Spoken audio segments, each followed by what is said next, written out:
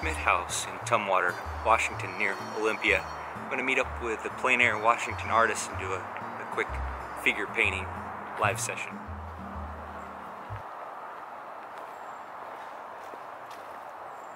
Here's the Schmidt House. It's near the Tumwater Falls Park and the Tumwater Historical Park. Pretty little area right next to I-5, a little bit noisy from the highway. Got a pretty rose garden here.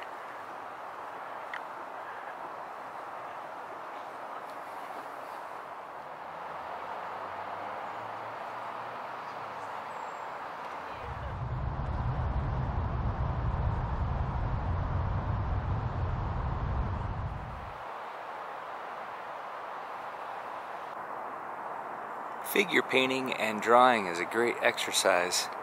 It really takes careful observation and a lot of practice. If you get the human body or the human face just a little bit out of proportion, you lose the likeness and you can make a really awkward looking drawing very quickly. If you get the drawing wrong, then the painting will likely not work. There's not a lot you can do adding rendering or modeling or more color, more contrast on top of a bad drawing to save it. So I really like to practice drawing the figure, the face, whenever I can. There's a bunch of great resources on YouTube. I'll put a couple of the links in the description.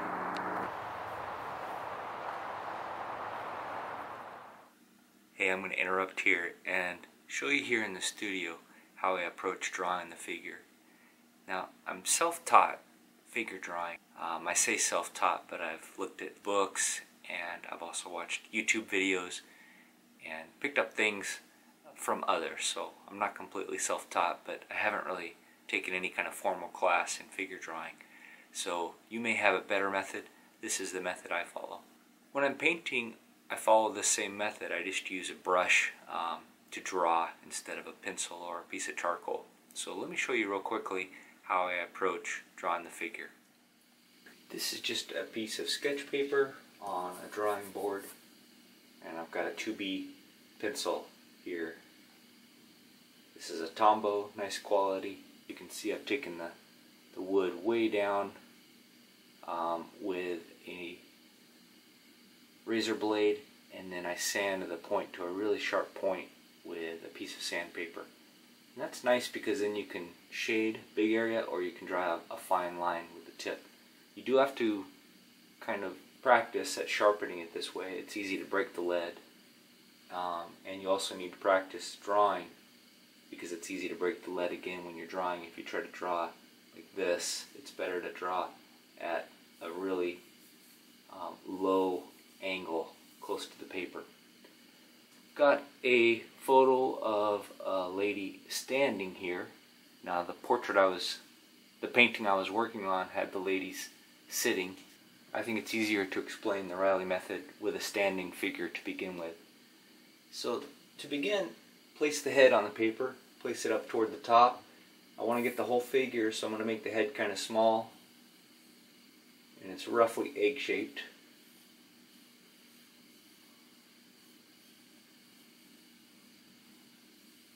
Average human is 7 or 8 head heights tall. I'll roughly measure out 8 head lengths for the height. The reference photo is a tall, slender woman.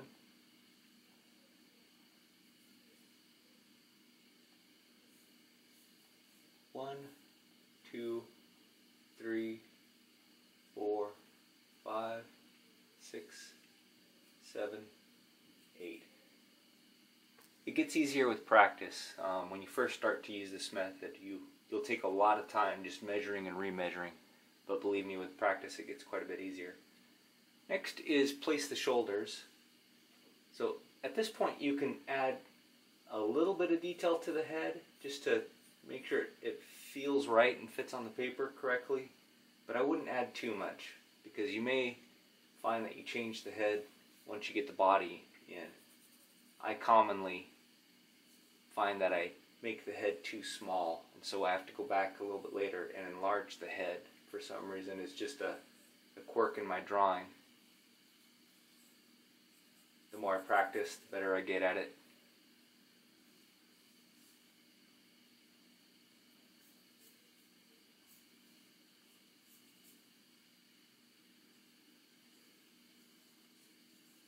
Lady in the reference photo has sunglasses, so I can sketch those in.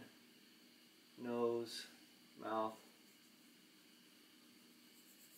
The head is kind of tipped forward, so the chin is foreshortened. Okay, now I can place the neck.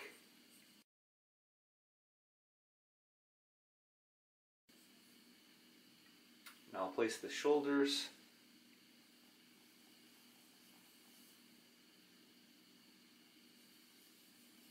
This shoulder is slightly back.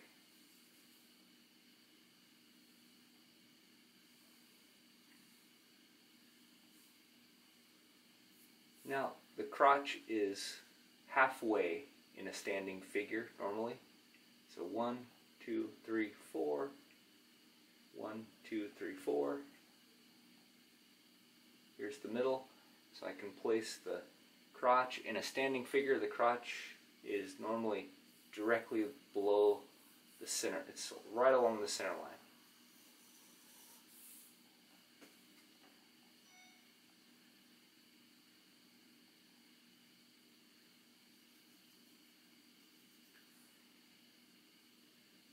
And if the figure has a gesture, then you want to draw some kind of sweeping line. The reference photo I'm looking at, she's standing pretty much straight up and down, so I can just draw this straight. Now you want to draw a line from the bony structure of the shoulder also to the crotch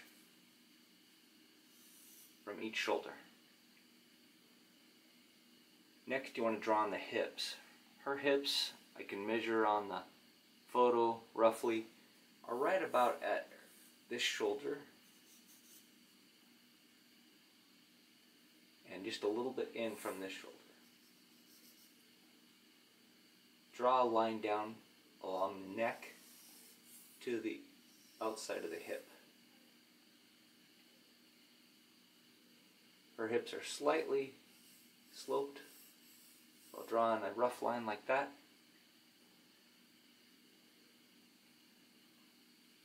Now I draw a circle for the chest cavity, which is just roughly 1.5 heads in height. And then another smaller circle for the solar plexus area. And now I have a rough idea of her rib cage and a rough idea of her abdomen.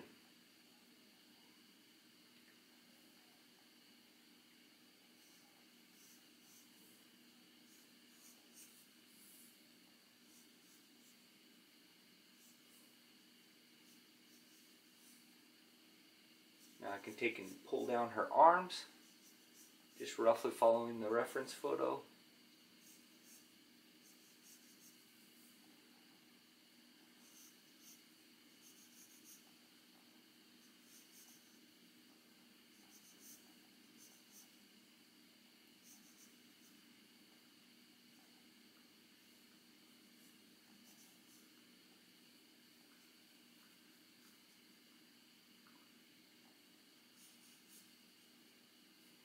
Her breasts will be a heart shape, so start at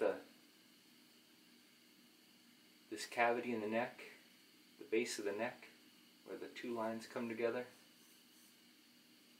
and draw an upside down heart.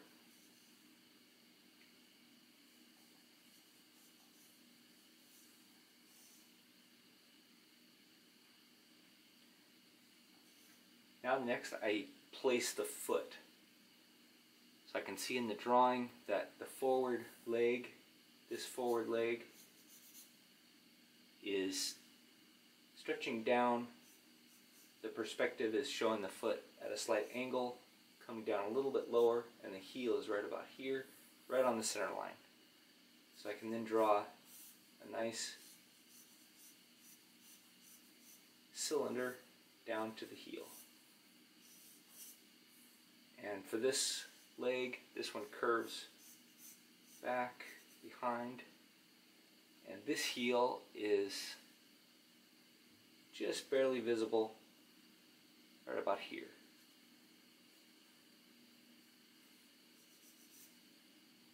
The knees are roughly halfway.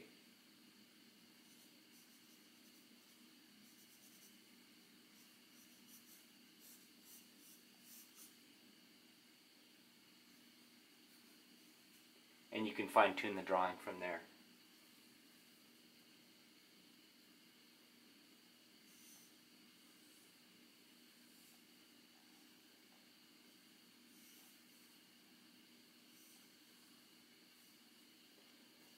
So there's a rough idea of the Loomis method, and you can find lots of great tutorials on this method and practice for years and years to try to master figure drawing and portrait drawing. Another great avenue to pursue to improve your drawing.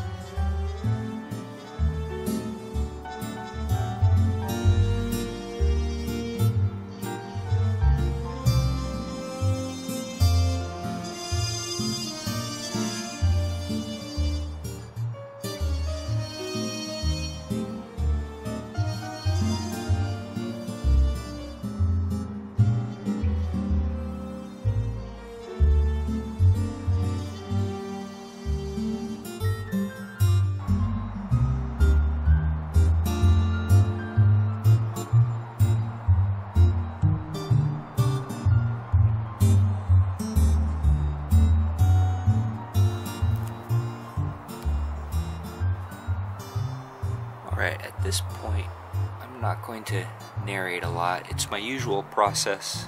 I carefully match the colors to what I'm seeing in the scene. I try not to overreact to light changes. There's a point in the middle of the video where I'm painting where the light really comes out strong and highlights the umbrella, creates a beautiful different scene, and I was really tempted to chase that, but I didn't. I took some photos and I have the video of it. I could go back and paint this again, maybe on a larger scale with that lighting. It would have been easy to really amp up the value, the degree of lightness of the umbrella, but then the whole scene would be out of balance. The rest of the scene is kind of a more subtle light with just a little bit of light hitting the umbrella and almost casting a green glow on the model's skin. There's so much green in the scene that the subtle grayed out red of her dress and of her face really pop against the green scene. So if I would have thrown that sunlit umbrella in, reacting to the light change, I think it would have thrown the harmony off.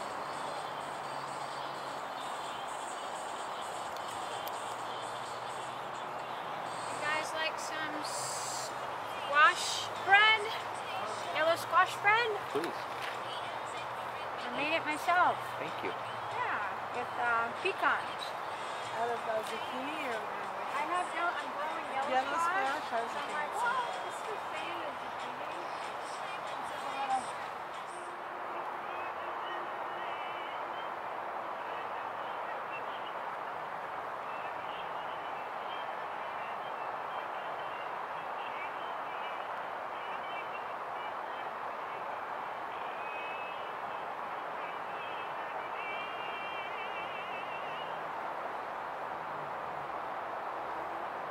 Alright, so I'm here with a bunch of PAWA, Plein Air Washington Artists.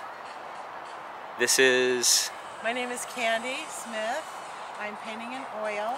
Wonderful. I'm not so used to doing figure, but came here for the challenge. Wonderful. It's nice to meet you, lovely Candy. be here. Can I Thank take a you. look Sure. at what you got so far? Yeah. Oh, beautiful little setup. Beautiful easel. And Ah, I see your painting coming along. Looking good. What is that substrate? What do you mean? The panel that you're painting with? Oh, I don't know what it is. Like a linen type of canvas? Yeah, something I picked up. I picked up a bunch of different things. Very nice. Thank Looks like you. you're having fun.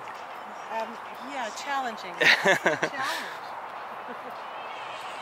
And this is Janelle. You've met Janelle before. Hi. She arranged this. She's the president of PAWA. So thank you, Janelle, for arranging this. Absolutely, my pleasure. Looks like you got a beautiful color harmony coming along. Nice composition. You got both figures in there. Thank you. Fantastic. Trying to get in all the colors and then modify the shapes. Well, as I go. Yeah, it's appearing out of the canvas. This is Joan. How long have you been with PAWA? Couple of years. Couple of years. Yep. Great. And you're working in oil as well? Yeah. Oh, fantastic. Blocking in, colors, shapes, values. Beautiful glow to the skin. Okay. I like it so far. And then our lovely models. Got Jennifer and Shauna. Nice to meet you, ladies. Thank you for doing this. We really appreciate it. And then last but not least, working in pastels. How's it coming? Well, you know. Oh, yeah. It's a struggle, but it's coming. Oh, I like your choice in the background color. That's great. I'm Jan. Jan. Good to see you again, Jan.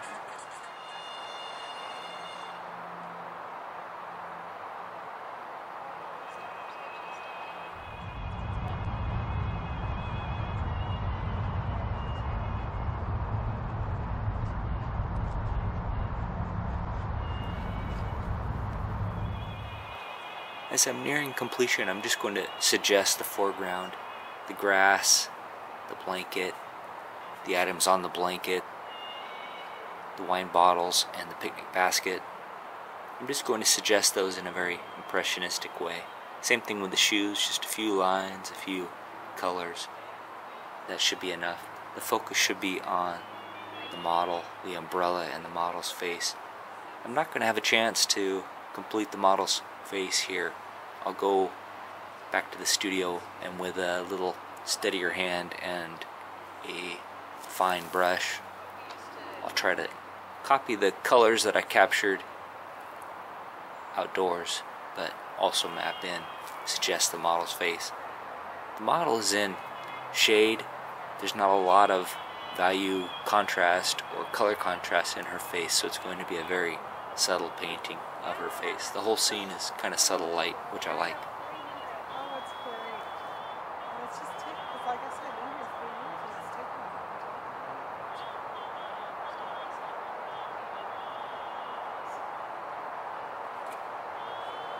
So I guess we think that's just more changes.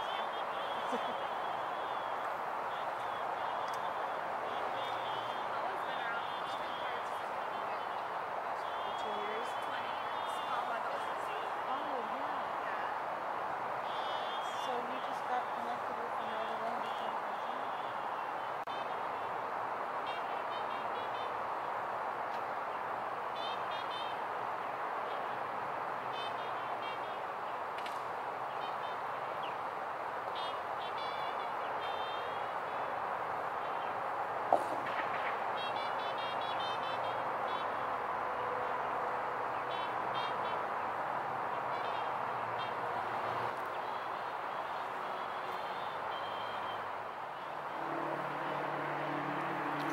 Can I see where you ended up? Very nice. Oh wow. Nice color harmony. Very Asian. Is it? I like that, yeah. Muted. That's really pretty. Well, yeah, because I didn't have, I don't have my cadmium yellow, so I'm using the cadmium yellow deep, and it's all kind of a different. Yeah, I like it. Oh, that's Very nice. How did you end up, Janelle? Yeah. Yeah, you kept that nice composition, that nice color harmony that you had from the start. Very nice. She's got some attitude. I like that. Nice capture of the pose. How about you? How did you end up? Oh, wow. Well, probably wipe it off when I go home. That happens too, but I like that color combination, the kind of muted jade green in the background and the rich, warm skin tones. Very nice. Yeah, I do like that.